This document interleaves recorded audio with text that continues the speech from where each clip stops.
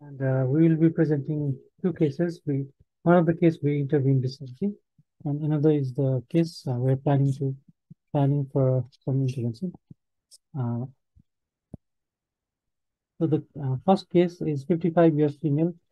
She presented with history of bilateral calf pain at the time of walking, more in right calf. So after walking for about 200 meters in a plain area, she has pain, especially on the right calf, and sometimes also in the left calf after walking for a longer distance. And the pain is very typical of claudication. There is a relief of pain after taking rest. And side by side, she also had a history of headache and recently headache and palpitation. And there's no history of shortness of breath, chest pain, loss of consciousness, weakness of limbs, and she's a non-smoker. So when we examined, we could not palpate pulse in left brachial and radial artery. Uh, and however, pulse in the right upper limb was palpable. So there was only femoral artery palpable in right lower limb, and the distal pulse of right lower limb was not palpable. In the left lower limb, all the pulses were palpable, and both the legs were warm. There was no ulceration or ischemic changes in the limb. So then we did ABI in OPT, and the ABI of right leg was 0.5 and the left leg was 1.08. So when we did ultrasound in OPD, we could find monophasic flow in right posterior tibial artery, anterior artery, and popliteal artery. And there was triphasic flow in right femoral artery and triphasic flow in left common femoral, popliteal artery, and distal arteries. There were atherosclerotic changes throughout the patients. And in the left brachial and radial artery, the flow was monophasic. So this CT angiogram pictures we had already shared a week back. So we could see stenosis in the bilateral common iliac artery. And also, surprisingly, there was stenosis in left renal artery. And there were features of atherosclerotic changes. So the both common iliac artery, the stenosis was like a near total occlusion, just nearby bifurcation, and there was distal reformation was seen. So within a couple of days, we planned this course for ballooning, and in catheterization laboratory before angioplasty, the picture was pretty similar to that seen in the CT angiogram. And the largest balloon we had was 5 millimeter by 20 millimeter balloon. So we used both the balloons, same like the one we did a month back, and like a kissing balloon technique. And after angioplasty, uh, we could see slightly better result, especially on the left side. However, on the right side, the result doesn't seem to be very much better. However, in follow-up, the patient has some relief of symptoms in follow-up of a week, in 1 week's follow-up time. So we'd like to discuss about this case, uh, as discussed before also. I think this case is also a good candidate for placement of stent, especially for the right side. So we'd like to hear from all of us.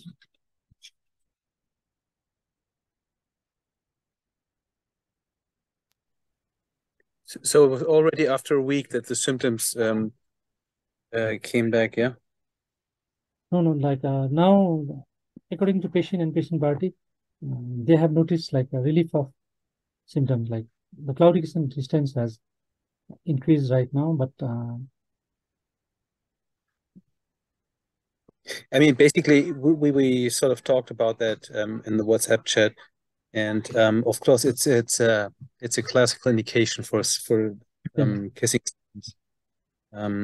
Because what you did was technically okay.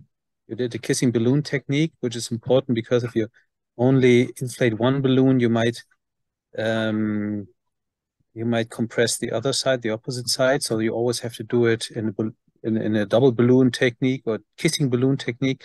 But of course, in this case, you have to insert stents there too, because it will it will narrow again. You know, it's I mean the left side obviously had been much better before and two, right? Because the ABI and everything was okay as far as I remember. Yeah. So the right side was the leading in terms of clinic. Yeah, I mean, there's not much more to add. Or what would you say, Dean?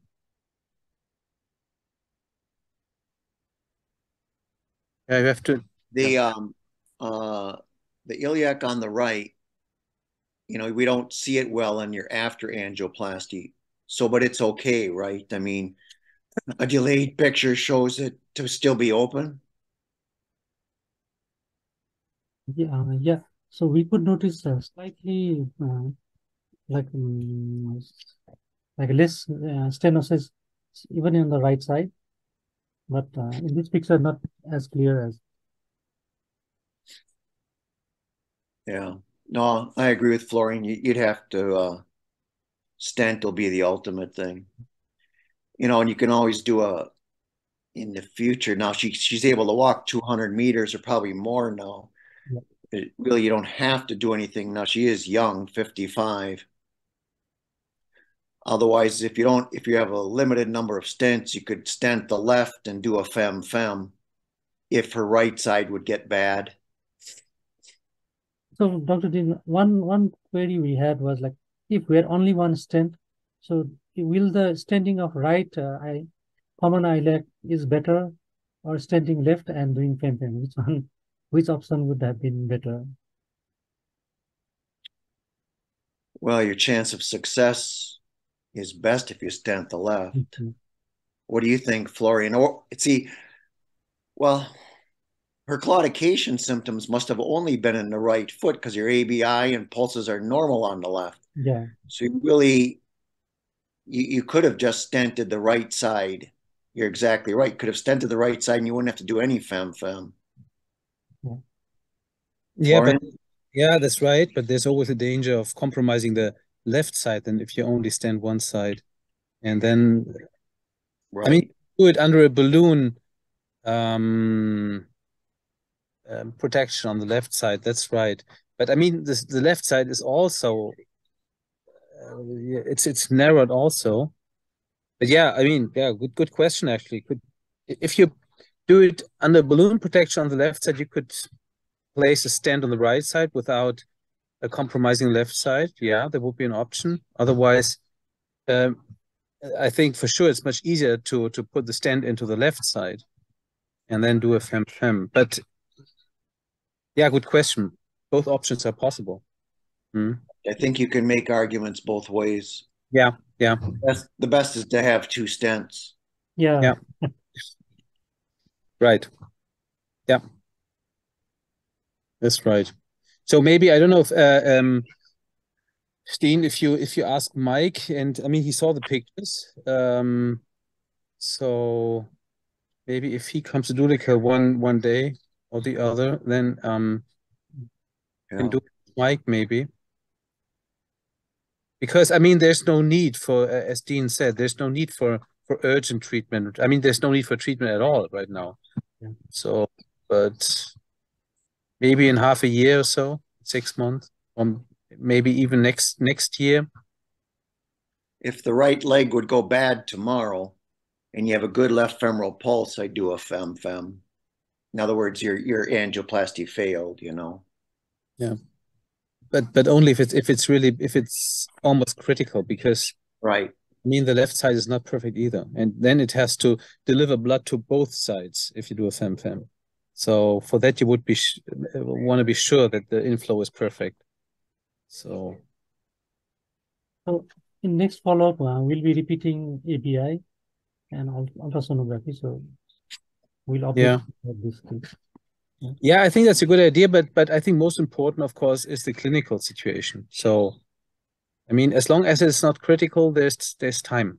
But it's okay to do a follow-up, because then you can actually sort of measure how it's or really survey if there's a decrease in ABI, for example, or if it's stable or something like that. So it's interesting. If you have a nice follow-up, you can see this as an interesting case actually. So, right, the ABI gives you a quantitative number that you can compare month to month. Ultrasound, you know, I don't know how you compare ultrasound to ultrasound. Anyway, good. So we'll proceed with the next case. So Sanjay will be presenting.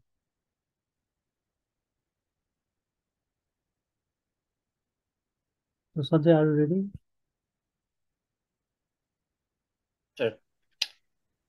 Yes, sir. In OPD, 65 years, female presented in CTBS OPD with the complaint of left leg pain since 6 months, unable to walk, blackish discoloration of toes of the left foot since 1 month, with mild shortness of breath and on and off cough, with the no history of chest pain, palpitation, loss of consciousness, and dizziness.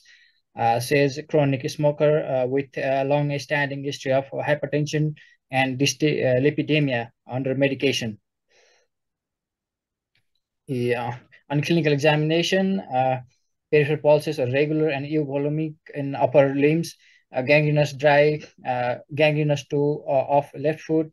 It seems to be a dry gangrene, and palpation of the pulses in the left leg, posterior tibial, anterior tibial, and popliteal artery of left leg are not palpable. Left femoral pulsation is present, and normal peripheral pulsation in the right leg.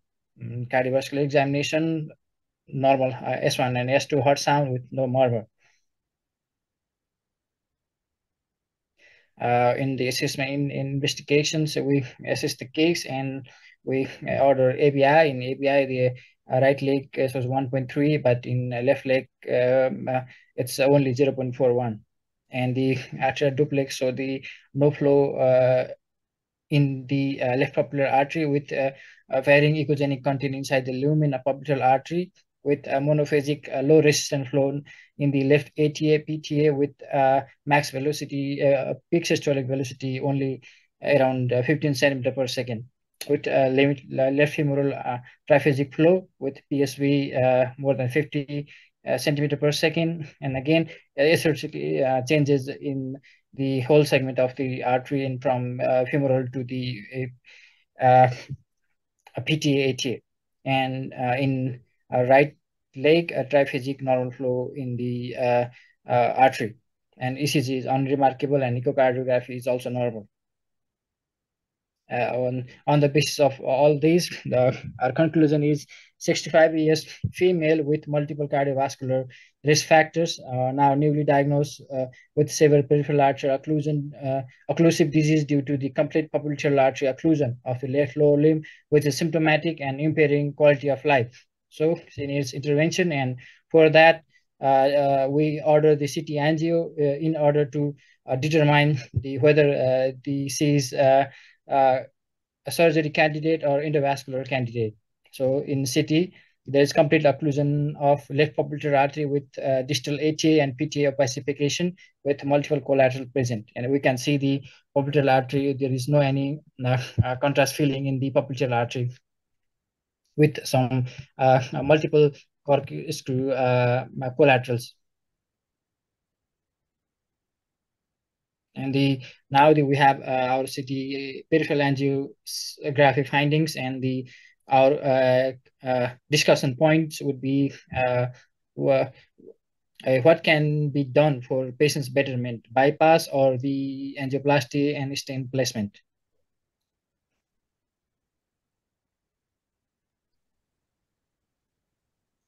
So, can I say something? Yes, you can. Yeah. I mean, he's critical. I mean, he has a gangrene, so you don't have much time to think about. And it's in the popliteal segment, so I wouldn't put a stent there because the risk of its occluding is very high. So I think you need to do bypass surgery, but it looks like the femoral artery is good. So maybe you can do a P1 and go to a crural artery or to the truncus. Sure, bypass. And do bypass surgery, because I don't think a stent would work in a moving segment, you know. Just my opinion.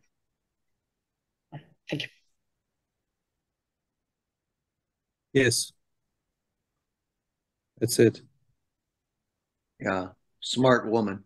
So I would try the same to save as much as you can, and you got to do it like tomorrow. You got to do it soon. And your hope, I think your hope is that you'll be able to save a 4-foot amp. Now, I'm not quite sure how, from the picture, I couldn't tell how far the gangrene came proximal on the foot, but that's critical, and you got to do it like soon. Now, if you have well, anyway, bottom line, yeah. Now, there's just one problem. The problem is that from a technical point, the distal anastomosis part will be not easy, because this is it's almost, as Francisca said, it's the truncus going into the fibula and posterior artery. So technically this is kind of demanding, but still this is the only option you have. And also the advantage of this procedure is that you can really do a P1, P3 or P1 crural, and you only need a short segment of vein. Otherwise, which is technically easier, would be an anterior bypass, but then you have to come from the groin, because you can't do a P1. Well, you actually can. You can P1, open the P3 compartment, go to the interosseous membrane, and then do an anastomosis on the anterior artery. But yeah, Isn't that the posterior tibial?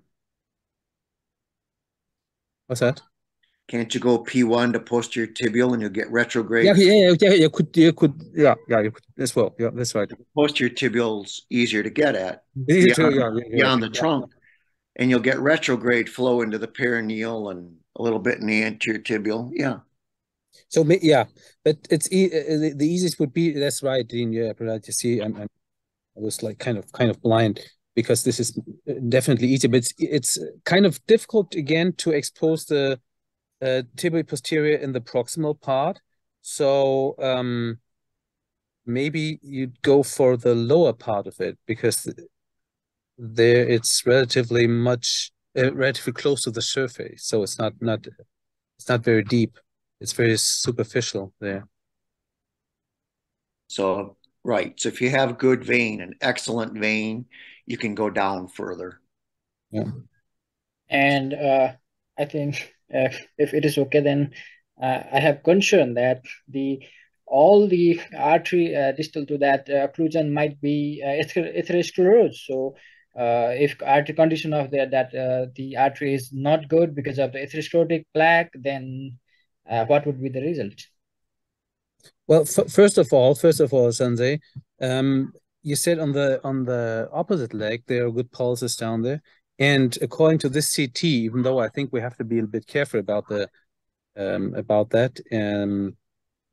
the interpretation of the quality of the CT, I don't know, but otherwise the vessels seem to be pretty good. So maybe actually this is just a local problem. Maybe she had a kind of, I don't know what, in former time, kind of lesion there, an embolus, something like that, and this is how thrombus. There's only this local problem. It could be, and the other arteries are fairly okay. Otherwise, yeah, you might be right. It might be arteriosclerotic down there, but I mean, still, what would you do? We treat patients who generally have an arteriosclerosis. So, and it seems to be patent according to the CT scan. Yeah. So Sanjay, I think what you're trying to say is there looks to be a lot of disease in the foot. So we don't know perfectly with a CTA is number one. Number two, it's like Florian said, you have no other option. So, I mean, either you do it or you're ending up with probably a below the knee amp as opposed to maybe a 4-foot amp. So you try it and hope for the best. Yeah. Yes. So any comments by Satish? So Satish, can you answer? Yeah.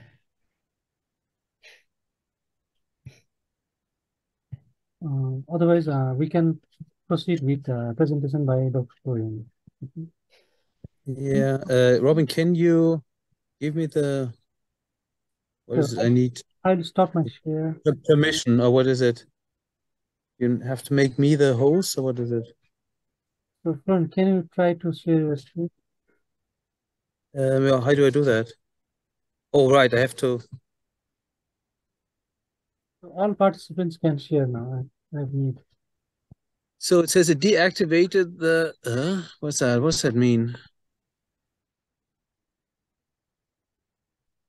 So, Florian, now I think you can share your screen. Okay, You can share yeah. a screen. Yeah. Yeah. Yeah, I see. So can I? Oh, right. Yeah, see it? Yeah. Is that okay? Everyone sees it? Yeah, good. So I just had the thought when reading this publication about the two cases we did in Dulico that I got the feeling that we maybe have to talk about the Stylus X induced ischemia syndrome, because I've got the feeling